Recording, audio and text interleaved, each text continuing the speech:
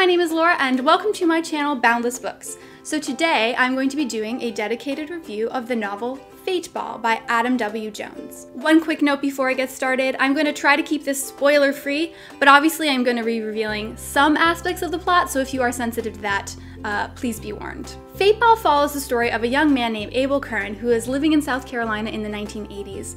He's just graduated high school and really doesn't know what his future holds. He's living in a town surrounded by college students who all seem to have a purpose, and one night is persuaded to attend a fraternity party. At the fraternity party, Able meets a young woman named Ava Dubose, and she seems to be the embodiment of every fantasy that he's ever had about a woman. She's beautiful, she's confident, and amazingly, she seems to be attracted to Able. This moment kickstarts a boyhood obsession that will continue with Able throughout the course of the novel. However, little does Able know that Ava is not this personification of perfection that he's made her out to be. She's actually struggling with a lot of issues on her own, addiction being the primary one. I really enjoyed this novel. I don't typically read contemporary books, however, I thought the author did a really good job of keeping me engaged throughout the course of the novel and giving me this interesting peek into the perspective of a young man who kind of is entranced by this vision of femininity. I also really enjoyed the narrative structure of the novel. It jumps between Able as an adult in 1994, Able as a young man back in the 1980s,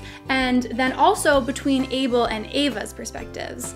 And it was actually Ava's perspectives that I found extremely intriguing. It's really in those moments when the narration switches to Ava that you can see the cracks in Able's idealized version of her. Ava is a far more multifaceted and complicated person than Able is able to grasp. Actually, my one fault with this novel is that I wanted even more moments where the narration switched to Ava. I just found her to be such a compelling character, and I loved those glimpses into her life, her real life, and I even wanted more of them, simply because I just thought the author did such a good job with the moments that there were throughout the book. Rather than being a novel about addiction, this is really a novel about self-deception and the way that two people deceive themselves into seeing the world the way they really want it to be. Able deceives himself into believing that Ava is this perfect woman, when in reality she's a human being of flesh and blood who has her own flaws.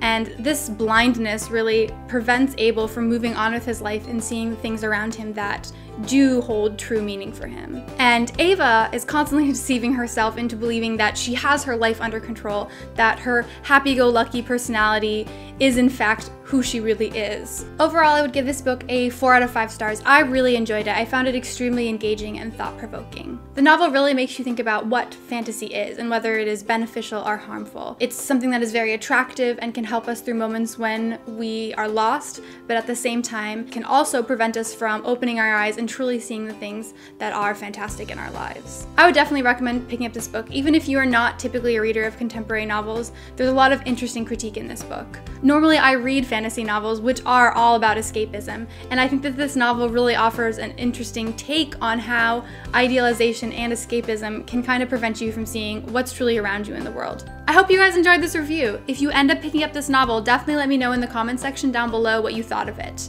And please be sure to subscribe to my channel so you can stay up to date on my latest reviews. Also give this video a thumbs up if you enjoyed it. And until next time, my name is Laura, and thank you so much for watching. Bye. Hi, my name is Laura, and what's my channel name?